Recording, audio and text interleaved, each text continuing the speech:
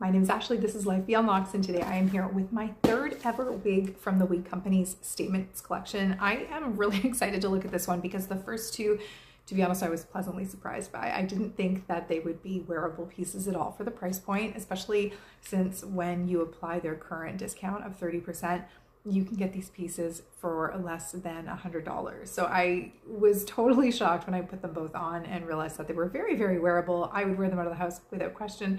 And so now I have two more to look at, the first of which is this one here. It's Luxurious. I've also reviewed Summer Heat and Lustrous before, so if you would like to see those, you can take a look at my other videos. But let's take a look at Luxurious and get her details, and then I'll put her on and show you what she looks like on me. So I ordered her in the color F826. So what that means if you are new to wig coloring is that the base color, the primary color, is an 8. So a level 8 is about a medium brown. I have a medium brown hair, so it's a pretty close match to me, as you can see. And then throughout there are very thin, they're not big, chunky, but nice thin highlights, and that's the level 26 that you're seeing. It is an average cap, and there's a lot of really great features here for a wig that comes in at under $100. One of which is this lace, monofilament front that you have here. And what that means is you're gonna have a very realistic looking front hairline. If anybody's getting nice and close to you, it mimics the look of a scalp. You also have something that is not typically featured on a budget wig, and that is a monofilament parting. So there is a full monofilament part here that, again, you can see if I put my skin underneath it, it creates the look of a natural scalp. So that means I can either wear a wig cap underneath my wig, or I could apply some concealer, some powder, and it's going to retain that kind of natural look. Now I can only leave it parted here if I want to keep that natural look, but that in itself is really exciting for this price point. So well done by the Statements collection here on that. In terms of the overall dimensions and things like that, it's 4.3 ounces.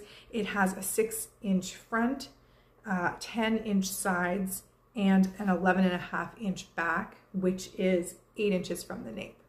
So we've also got, I haven't talked about this, but we've got these open wefts that are nice and stretchy, and we have adjuster tabs at the back here. Actually, I'm just gonna rip this off because we know she's not going anywhere. She's staying with me.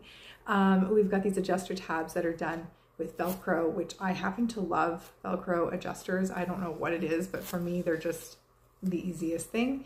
So I love those. Okay, let's dive into her. But before we do, actually, I just realized my wig grip, which I had on incorrectly, was set for a center part. But because I know that we're gonna be able to see some scalp, we're gonna go for that same left part that they've got in this piece. Nope, I wasn't wearing it the wrong way. Now I'm wearing it the wrong way. You'll notice too that as I'm doing this, I have left out my biological hair here. If you have biological hair, you may wish to do that to allow you to blend with the wig. If you don't have biological hair, no worry, you don't need to do it. So to put the wig on, I'm gonna grab from the back and just dive in.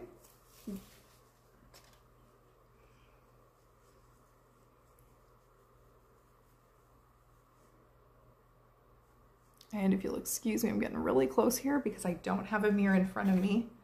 I should have cut this off also. You know what? I'll be right back. I'm going to cut off the tag. Okay, that is much better with the tag cut. So I'm just going to give her a quick comb through, though she doesn't really need it. I can't believe this, actually, as I have this on. I just caught myself in the mirror when I went to cut off that tag, and I can't even believe it, honestly. The style is so wearable. I was just thinking, oh, we're gonna go out and look at a light show. It's the holiday season right now. Christmas has just ended, but there's a holiday light show in my city that's on through the new year. And I'm thinking I'm just gonna wear this one this evening because it is so wearable and so cute. And I love, love, love the color 826 on me personally. All right. Look at that. Okay, so a few things to note about this piece. Number one, she is not heat friendly. So you don't want to be applying heat styling tools to this piece. It will ruin the piece. However, the benefit is that you will never ever lose this style. So I could go dunk my head in a bucket of water, but when this thing dries, it's always going to come back to this original style, which is great. Fibers that are not heat friendly have been known or criticized as being a little bit shiny or a little bit glossier. And I would say that this might be true of this piece compared to my heat friendly pieces from this company. But again, I don't think that they're any less wearable, and it could really easily be fixed with either some dry shampoo, which is something that most people recommend, or what I personally use, and that is a cornstarch baby powder. So I avoid the talc, I just get the cornstarch one, and I use it in my biohair to absorb oil, and I also use it in my synthetic wigs. So I'll give you a full view here of my left side. Obviously there's less hair on this side because the parting is on this side. And then the right side. And then the back.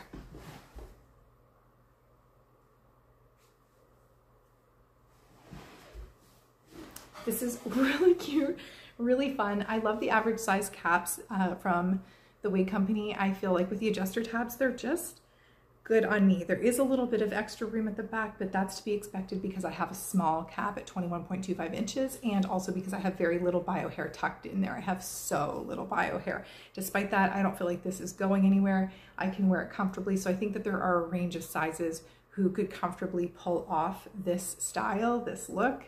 It is super duper cute, super wearable. The length, I think, is probably a universally flattering length. I am 5'3", just to give you an idea of how it appears on me. If you're much taller, it's going to look a little bit shorter on you.